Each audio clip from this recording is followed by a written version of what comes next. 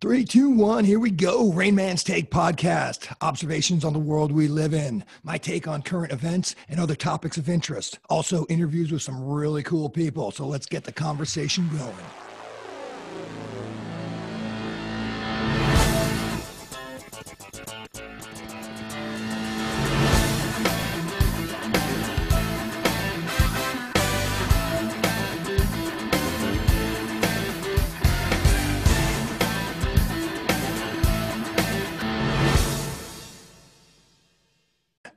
Hey everybody, it's the Rain Man bringing you a raindrop today. I want to give you some of my opinions and my take on things that I see happening in our society right now that are, at this point, I think should be cause for concern for everybody. But thankfully, I don't think we're at a critical mass just yet. So I'm kind of calling this raindrop boiling a frog. I don't think we're at the boiling point yet, but there are some trends that I see happening throughout our society that definitely have cause for concern. And I just want to pass it on to you so that you can do some more research on your own and make your own opinions as to where this is all gonna end up. But before I start, next week, I've got another great interview lined up for you, so keep an eye out for that. And again, if you do like what we're doing over here at Rainman's Take, please hit the like button and subscribe. That way we can continue to bring you some great content. So with all that being said, let's kind of dig right into it. So my take on what's going on right now, it seems like there are forces inside and outside our country that have been working behind the scenes to undermine our republic. And in that world, and in the world of COVID, now are making a full court press to do serious damage to our way of life. And hopefully it's not too late. So just going to kind of lay those out, and then at the end, kind of give you my take on where I think this is all heading, and potentially why it may not be as dire a situation as maybe we all think it might be right now. So I've been reading a lot of unnerving articles about what is being quote unquote planned for the world. And I want to at least bring it to your attention so you guys can do the research yourself and kind of better understand what's going on. I say planned in quotations because this is what some of the most powerful people in the world want for the world. And those are the people, those are the elites, the politicians, the businessmen. Those are the ones that meet annually in Davos, Switzerland. The World Economic Forum is hosts that, and it's basically where they all come together and kind of talk and figure out which direction they want the world to go. They also meet in Jackson Hole and several other of these kind of big meetings where the world's elites get together and supposedly just chat. But as we'll see, some of the things that they talk about actually come to fruition. So it's no longer in the realm of conspiracy theory in my mind. We're actually seeing some of these things actually taking place. So you read articles and watch what's going on, and you kind of begin to connect the dots. That, hey, right now the direction that the elites of the world want the world to go may not be the best for the citizens of the world. So I'll kind of talk a little bit about that in a second. Obviously, this is my own speculation and my own opinion on what's going on, but I at least want to bring it to your attention. So a couple of the main points I want to hit on are, one, it seems like there is a well-planned attack from not only the mainstream media, but the politicians and entertainment and sports figures to really do some damage to our society. Some might even say to tear down the United States as we currently know it. And the reason why I mention this is, obviously all the illegal aliens that are coming across the border and the crisis of our southern border right now, that woke mentality of several very high visibility athletes and celebrities. And then to counter that, which I'll talk about in shortly, you have on the flip side of that coin, and I think this is the majority of people. However, it's usually that small group of really loud whiners that get all the press. But you have a majority of people that I think are still doing the right thing. And I highlight that by just using a couple of examples of those beautiful black women athletes in the Olympics in the track and field, and just how awesome that was to watch.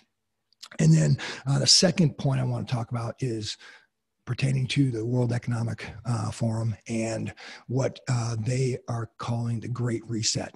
And we'll go into that in more detail. But basically, it's stated in their plan for the Great Reset is to restructure global capitalism.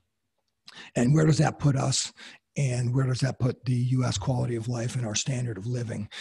Obviously, if a global governance that is shifting towards socialism, that will have an extremely negative effect on our life, our quality of life, and our standard of living. In those type of things where there's total top-down control, everybody becomes equal. But the problem is that equality is way down low. It's not, people aren't going to become equal to our way of life. It's going to be the exact opposite. So there's some serious negative consequences to that for people living in the United States. And then finally, I just want to close up by talking about where I think this is going, and then my opinion on why it may not be as close to a reality as sometimes I worry it might be. Okay, first point is why do I say it feels like there is a coordinated attack to tear down the U.S.? First, it seems to me that there's a couple things going on right now. They're either trying to divide the country to the point of a civil war, which I don't think would happen realistically, or they are trying to disenfranchise half of the population into thinking that the path that the current left wants to take the United States, that path is inevitable. And there's no use trying to stop that march towards a socialistic type society. And then I want to start with the border. This is where I think there's a major problem, and the flood of illegal aliens that are entering the United States. It wasn't that long ago that most Democrats in D.C. were in favor of a wall and border security. And I just bring your attention to an article I read on the CNN Politics website in 2019. The author had mentioned back in 2016, so 15 years ago, everybody was on board with this. He talks about Joe Biden speaking to a South Carolina Rotary Club in 2006. Biden touted his support for the Secure Fence Act, a bill that authorized 700 miles of double-layered fence on the border through more than $1 billion in appropriations.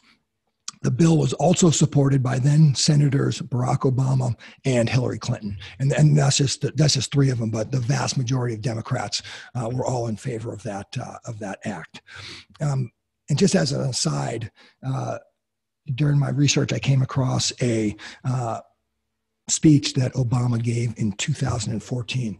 And tell me if you've heard this before, and we've seen this before, and tell me how you think it played out. The speech was from Obama in 2014. This comes directly from the transcript of that speech.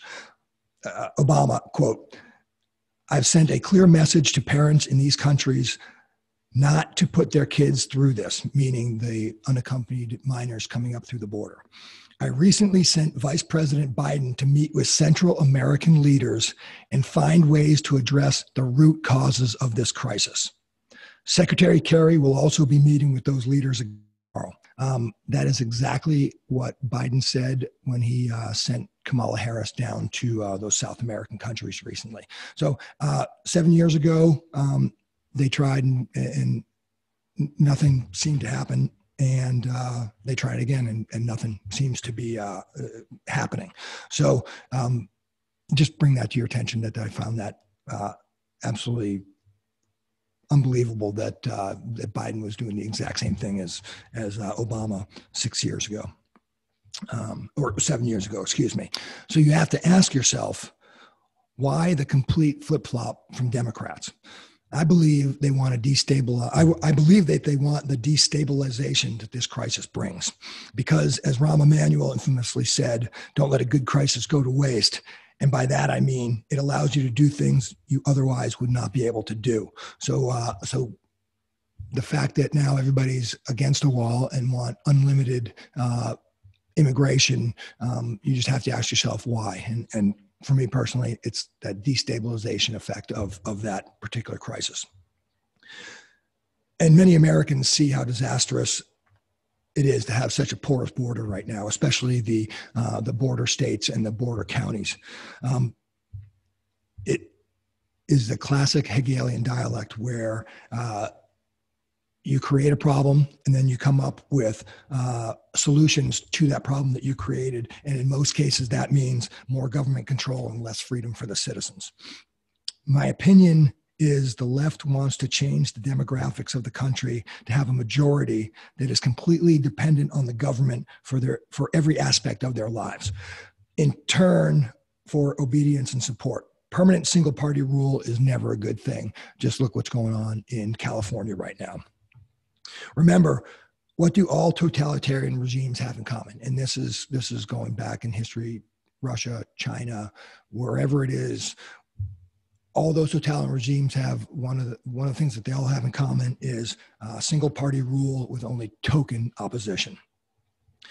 I agree there needs to be comprehensive immigration reform, but a secure border, which includes a wall, among other things, I think is imperative. Then another point is the rise in violent crime that's currently going on in the major U.S. cities. And why is that happening right now? Well, one of the things that you definitely should be aware of is George Soros and George Soros affiliates who are financially assisting several radical district attorneys in their getting elected in these most recent waves of elections. And almost all of them are in cities that have seen drastic increases in crime since they took office. So I don't believe that there is a coincidence here that these district attorneys are elected, and then all of a sudden crime seems to start increasing on all of those areas. And it seems like the kind of social fabric is breaking down in these areas. And just to use a couple of examples, in an article by James Varney in the Washington Times in 2020, billionaire Democratic donor George Soros bankrolled the successful campaigns of a new crop of district attorneys who now preside over big cities with skyrocketing crime and frayed relationships with police departments. And I'll just use one example, but Soros-backed DAs in Philadelphia, St. Louis, San Francisco, and other cities have fired scores of experienced prosecutors and, as promised, stopped prosecuting low-level quality of life crimes such as disorderly conduct, vagrancy, loitering, and then, as we've seen in San Francisco, petty theft, which doesn't look as that petty to me. Anyway, to use one of those examples in St. Louis, he further writes, this is part of the article, I would describe it as abysmal. Jeff Ruda, general manager of the St. Louis Police Officers Association, said when asked about the cops' relationships with circuit attorney Kimberly Gardner, who is one of those attorneys that had serious backing from the Soros affiliates. The city has suffered a crime surge since a Soros-backed prosecutor took office. Violent crime rose by 8.8% since 2006. In terms of violent crimes per 100,000 residents, St. Louis has now surpassed Detroit as America's most violent city. And in Kimberly Gardner's campaign in 2016, her campaign received more than $190,000 from PACs to which Mr. Soros is the sole or principal contributor. His PACs have poured at least $116,000 into her reelection campaign this year, which was 2020. And again, that's just one example. But you've got these district attorneys in San Francisco, Los Angeles, Boston, Chicago, Dallas, Portland, and Philadelphia, and it's happening in all of those cities right now. And finally, for this article, Cully Stimson, a former prosecutor and now a senior legal fellow at the Conservative Heritage Foundation, said of the Soros-backed prosecutors, what they run on and what they practice is wholesale abrogation of their duties, taking whole classes of crimes and reclassifying them as not crimes. Where they have taken office, there's been an institutional breakdown of civic and professional norms. Also keep in mind that Soros has also spent about $33 million in support of BLM, and his Open Society Foundation has had a hand in many of the recent color revolutions happening around the world. And if you notice what's going on in America after all of the riots last year, there are some people that are calling this a color revolution as well. So keep that in mind as you're watching the news. In other countries, so Soros, his Open Society Foundation, has had a hand in many of the recent color revolutions, and in other countries around the world where their politics and societies have been completely turned on their head. So that seems to be a trend that the U.S. is heading towards, and I don't think it's good. So if you only get your news from mainstream news outlets, or you actually take anything that Hollywood celebrities or many famous athletes say seriously, if you're one of them, you would think that America is the worst place to live on earth. So why are they doing this? My take is this coordinated attack is to make the regular citizen lose faith in the American dream. In my view, loss of faith equals loss of will to protect what we have in this country. The American dream of a person able to rise as high as their will, belief, motivation, and skills will take them. That is not a white supremacist mentality. That is an American melting pot mentality. And I could go on for days with examples of this in every walk of life, every ethnicity, that it's happening here in America. So don't lose faith in that. And my personal opinion is I don't listen to anything that a celebrity or a sports star says anyway, but take that for what it's worth. Has America done regrettable things in the past? Yes. Have we learned from them? I believe absolutely. And I think we are a better country for it, not worse because of those past transgressions. Thankfully, I also believe that this woke, outspoken celebrity persona is actually starting to eat itself. I think it's reaching a critical mass. And I use a couple of examples.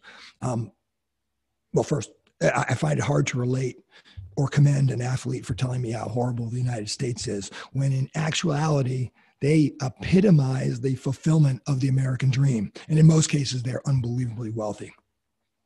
But they make it so much about themselves that they lose focus and actually fail at what they're paid to do, as evidenced by the lackluster performance of several of these athletes in the current Olympic Games in Tokyo and the subsequent drubbing they've taken on social media. And let me say this right now, I am not referring to Simone Biles. As a matter of fact, I actually empathize with her situation because to me, it showed just how intense the pressure can be at that level of human endeavor and how it can hobble even the best. That's showing the human side of what I consider to be a superhuman talent. She was also dealing with several personal issues that increased that pressure. But as someone who's played sports, I can relate. It also makes me admire and respect even more the athletes who can handle that type of pressure and compartmentalize it to the point where it doesn't affect their performance in the sport that they're playing. And I find that a fascinating human condition. Another reason I think the woke mentality has peaked is there are too many examples in the current Olympic Games, and I'll just use that as an example, of U.S. athletes winning and actually being proud of the country that has given them so much opportunity. And I use a couple of examples here. Tamara Mensah-Stock, who won gold in the women's wrestling, her interview afterwards was just awesome. She's draped in the flag after winning the gold medal, and she's thanking God and celebrating the fact that she loves living in America and all the opportunities that it has offered her. And I just thought that was awesome. And then the other two, and I'm just using a couple of examples of many out there right now, but Sydney McLaughlin and Delilah Muhammad, after they won gold and silver in the 400-meter women's hurdles. It's just great to see them with the American flag draped over their shoulders, and just how happy they were. And it was just amazing to watch those three athletes do what they were doing. And what I loved about it was, just from these three examples, is these are Black women proudly draped in the U.S. flag that the woke crowd would tell you represents a racist, misogynistic society that is beyond reprieve.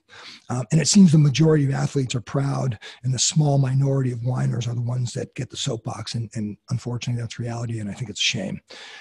Needless to say, I'm extremely proud of those three women and thought their performances were amazing. In closing out this point, if you ever get really depressed about what you're seeing on television in terms of this whole woke culture and just this nonstop negativity about the United States, step back and just ask yourself, why do millions of people from all over the world, from all ethnicities and backgrounds, still want to come to America? And I think the answer is an uplifting one. We still are the land of opportunity and the greatest place on earth for an individual to realize their true potential. So the second point I wanted to discuss was the globalist push for a great reset. And this, I think, is where the analogy of the boiling frog comes into play, and how I think it's impacting our U.S. society. By globalists, I mean the World Economic Forum and the Davos crowd that we talked about earlier. Just a few years ago, people who warned about globalists trying to promote world government control would have been considered conspiracy theorists. However, it was always there in the background and whitewashed by the mainstream media. All it needed was an international crisis for them to make their major push to realize the goal of global totalitarian control. And as if right on cue, we get COVID. And as I mentioned earlier, I don't believe in coincidences. As a matter of fact, there was a documentary that, believe it or not, was widely panned by the mainstream media, which for me doesn't hold much water in terms of whether or not I think this documentary was good or not. Anyway, the documentary was talking about Event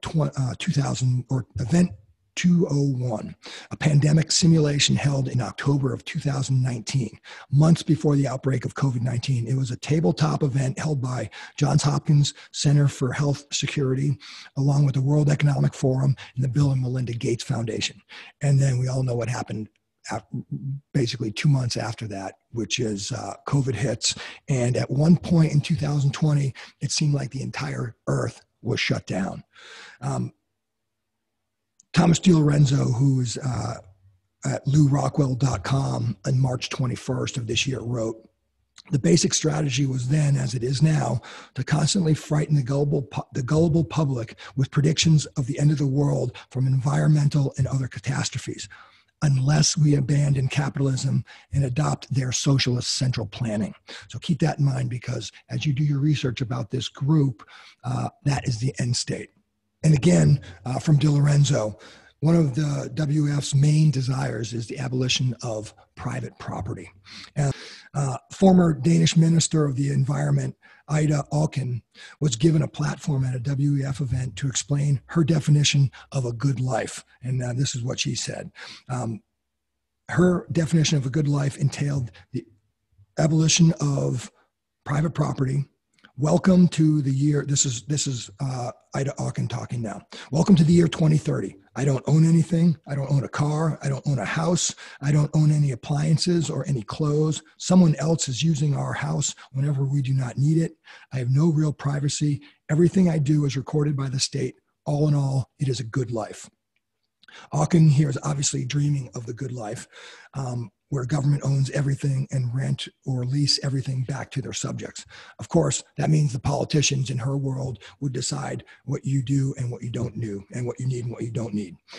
There would be no such thing as consumer sovereignty any more than there was in the Soviet Union, apart from the black markets, which I consider the black markets were essentially capitalism working underneath the umbrella of the socialist and communist planned economy that obviously failed, as we all know. So do I think I'm that far off base in terms of being worried about this push for getting rid of private property, which in my view is one of the foundations of a free society and of a sovereign individual? So do I think that I'm that far off base? And the answer, unfortunately, is no. And I use as an example, consider that BlackRock, the powerful private equity group, just recently purchased $1 billion worth of apartment buildings and more than 17,000 single-family homes. And BlackRock, of course, is part of that Davos crowd. And it's not even just BlackRock. It's several other private equity companies are gobbling up real estate, especially taking advantage of all the problems that people are having keeping their homes in this COVID pandemic. Also, you might want to check out the mainstream media articles downplaying the importance of home ownership to the American dream. And you're starting to see those articles creep out more and more. It's almost as if they are conditioning the public to not want to be homeowners. An article from The Hill by Justin Haskins in 2020, and I'll quote here, the general principles of the plan are clear. The world needs massive new government programs and far-reaching policies comparable to those offered by American socialists such as Senator Sanders and AOC from New York in their Green New Deal plan. Or, put another way, we need a form of socialism, a word the World Economic Forum has deliberately avoided using, all while calling for countless socialist and progressive plans. We need to design policies to align with investment in people and the environment, said the General Secretary of the International Trade Union Confederation, Sharon Burrow. But above all, the longer-term perspective is about rebalancing economies. One of the main themes in this past June meeting from Davos was that the coronavirus pandemic has created an important opportunity for many of the World Economic Forum's members to enact their radical transformation of capitalism, which they acknowledge would likely not have been made possible without that pandemic. Again, I don't believe in coincidences, but do your own research and make up your own mind about what happened.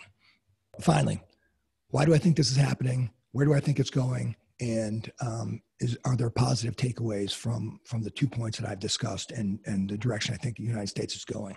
So if you have read books like Tragedy and Hope by Carol Quigley and other books that talk about sort of the global elite and what their plans are, this might sound familiar, that one of the Rockefeller children, and obviously those are global elites who want global governance, was credited with saying something along the lines of, in order for a global government to work, the United States needs to be melded with the Soviet Union.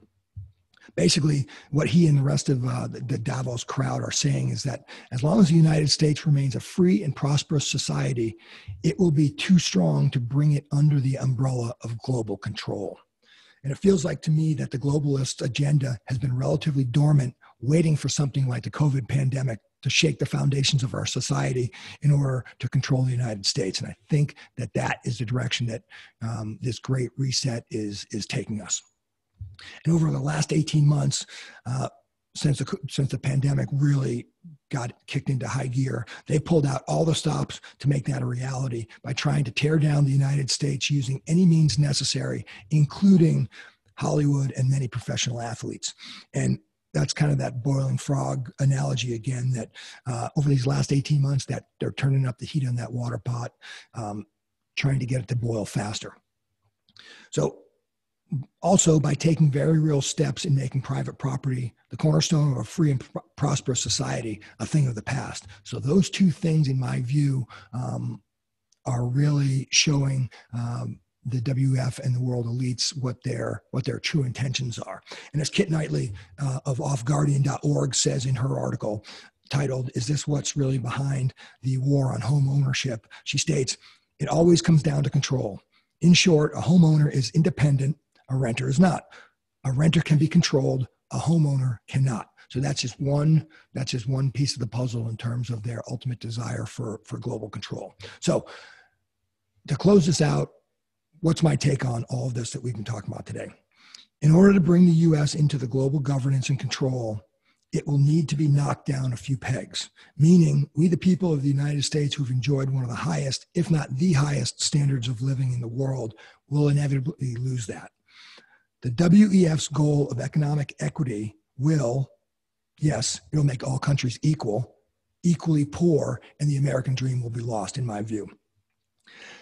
I am, however, optimistic for one main reason, because even though we in America are divided like rarely we've seen in our history, that means half of us do not want America to lose its standing as the land of opportunity and prosperity. I believe that's a lot of people that won't give up and that are continuing to fight for our American way of life. And quite frankly, I'm on board with that. So I appreciate your time. Thanks for listening. Go ahead and press that like button and subscribe if you like what we're doing over here. And I'll close out by saying, if you're in the military, the police departments, fire departments, or first responders, if that's you out there, thank you very much for your service. Stay safe. This is the Rain Man. We'll see you next time. Thanks for watching Rain Man's Take, Observations on the World We Live in. If you like the content, don't forget to hit the subscribe button below. You can also follow Rain Man's Take on Instagram at Rain Man's Take. Also, check out our website at www.rainmanstakepodcast.com and send your comments to rainmanstake@gmail.com. Keep an eye out for future podcasts, which will be coming out every Thursday at 5 p.m. West Coast time.